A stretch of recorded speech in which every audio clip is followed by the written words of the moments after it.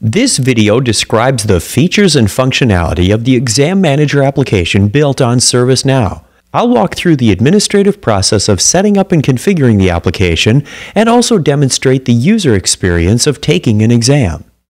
The Exam Manager application allows users or students an intuitive interface for taking an exam while providing exam administrators the ability to quickly create, manage, and administer exams containing multiple choice style questions. Users can quickly see what exams they need to take and have taken, stop and start an exam at any time, easily review and update their responses before they submit the exam, and instantly see whether they passed or failed.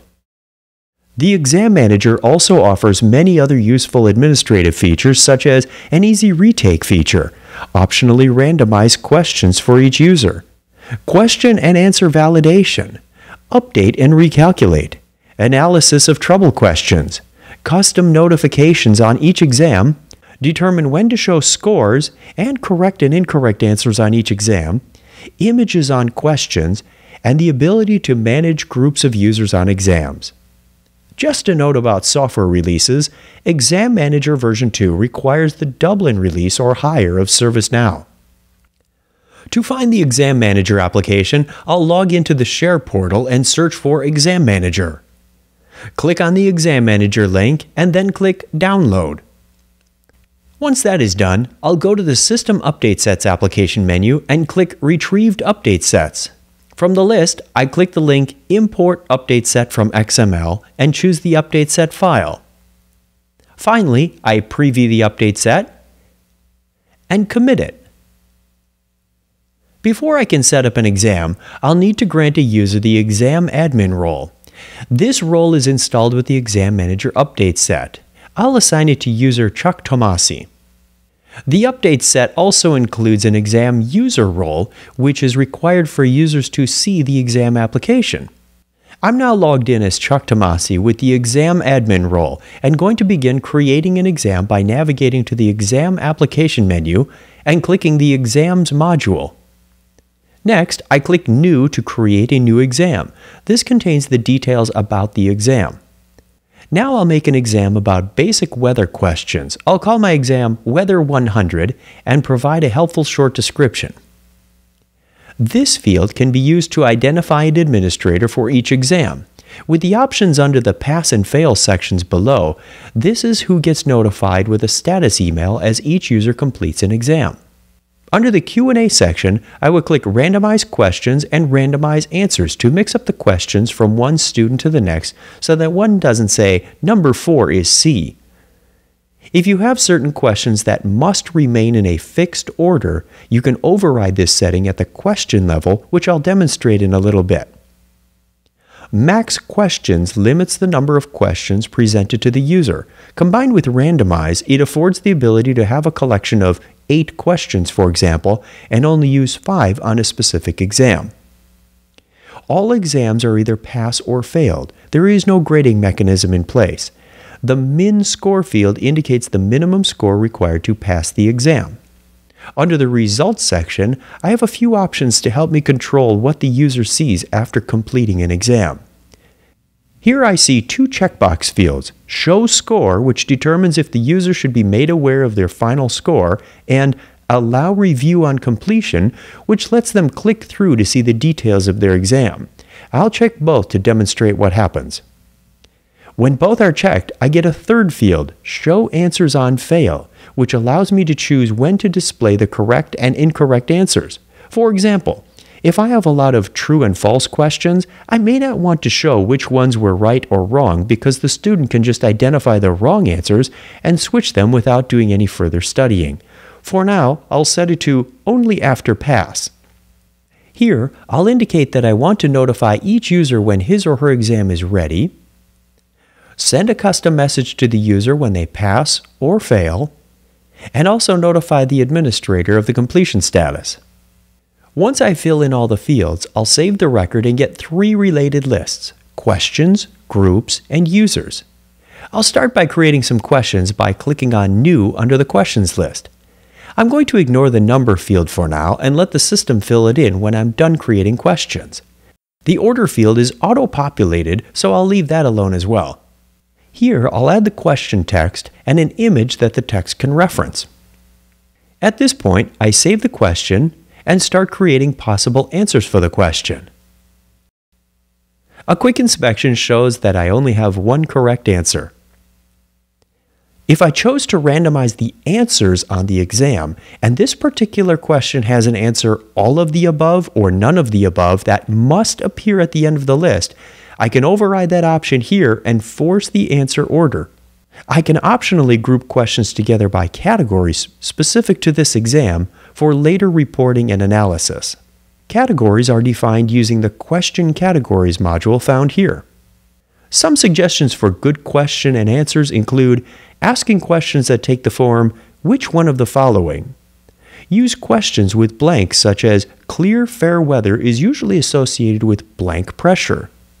Avoid negative questions such as, which one of the following is not?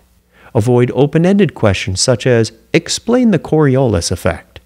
Create only one clearly correct answer. Create a distractor answer, something close that is plausible but arguably incorrect. Create one or two throwaway questions. Now that I have a few questions and answers created, I'll click this link to generate numbers. These are used simply as identification to each question.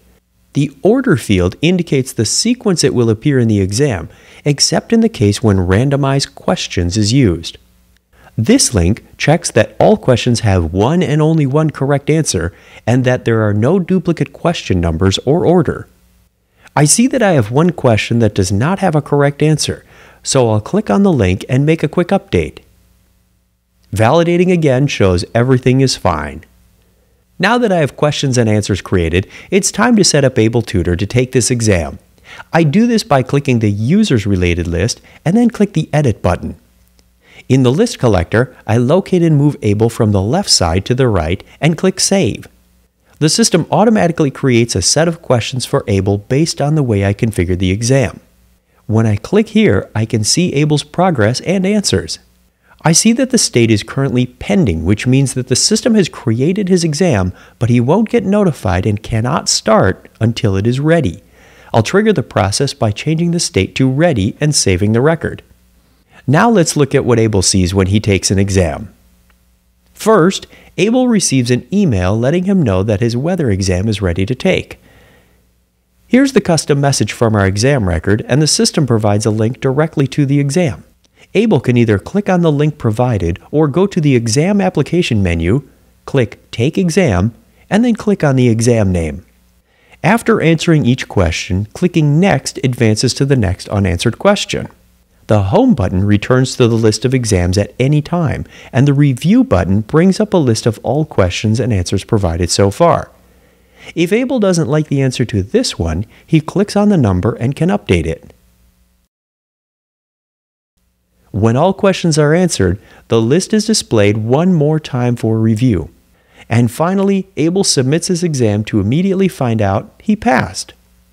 An email is sent to Able with any special instructions, and because I selected Show Score on the exam, he also gets his score included in the email. And because I checked the box to notify the administrator, Chuck also gets an email regarding Able's success. Later, when Able goes to Exam Take Exam, he can see his score in this column because the exam is configured to show scores, and when he clicks the exam name, he is given his list of answers. Finally, I set this exam to show correct answers only if the user passes, so he sees this column, otherwise it would be hidden. Now let's look at what happens if a user does not pass an exam. The scores list indicates that Beth has previously failed this exam. Beth has contacted me and let me know that she made a mistake and meant to answer question number 2 with warm front. So I'll go into her record, locate the question, change the answer, and recalculate her score using this link. I can see that the score is recalculated, but unfortunately, it was not enough to improve her score to pass. Beth indicated that she would like another attempt at the weather exam, so I'll click Retake to easily regenerate another set of questions and set the state to Ready. Notice that the attempt number is incremented to let me know how many times Beth has tried this exam. The next time Beth clicks on Take Exam, she will see the failed exam, which does not show correct answers because she has not yet passed, and see her second attempt is ready to start. Here's a quick overview of the table structure that makes up the Exam Manager application. The exam information is held in the exam table. A series of question records are related to the exam. A series of answers are related to each question. When the administrator adds a user to the users related list or clicks Retake, a new score record is created. This contains relationships to indicate which user is taking which exam and the results of that exam. The creation of a score record also triggers a business rule to create a series of response records that indicate which questions will be presented to the user and which answers they chose as their response. Version 2 of the Exam Manager also adds 3 more tables to facilitate managing groups and associating users and exams with those groups. Here I am as the exam admin again. Rather than add people to an exam one at a time, I may want to create a group of people to administer exams all at once. For example, I may need to recertify the same group of people once a year on the company's internet usage policy. I can do this by going to Groups and creating a new group. These are administered by the exam admin and not related to the system groups found under User Administration and used in other parts of ServiceNow. I give the group a name, specify an instructor if I like, and save the record. Now I can populate the members of the group with a few names and click Save. Once that is complete, I use the exams list to select which exam to administer to this group. I click Edit, choose one or more exams, and click Save. The system does what it did before by creating an instance of an exam for each user with the response records for each question. Notice here that the exam is in the pending state and that all user instances are also in the pending state. Pending exams do not show up when users see their list of exams. This gives me the opportunity to queue up several exams for the group in advance and launch them at the appropriate time, saving me a lot of time. When I'm ready to trigger the exams for the users, I right-click on the state in the list and choose Start Exam. This changes all the score records for the group members of this exam to Ready. If the exam administrator has configured notifications, all users get the email indicating the exam is ready and shows up in their list just like before. This same list appears on the exam record as the Groups list, and I can easily see the status of users taking the exam. Sample data is provided on the Share portal just below the update set. If you want to load the sample data, download each of the 3 XML files starting with sample-exam, then import the XML files into your instance. To do this, click on the lock icon by your name and elevate your access to Security Admin. Go to any list in the system and right-click on the list header, choose Import XML, locate each of the files, and upload them. That's the Exam Manager. If you have questions or comments, feel free to contact me at chuck.tomasi@servicenow.com or leave a comment on the Share portal. Thank you very much for watching this video.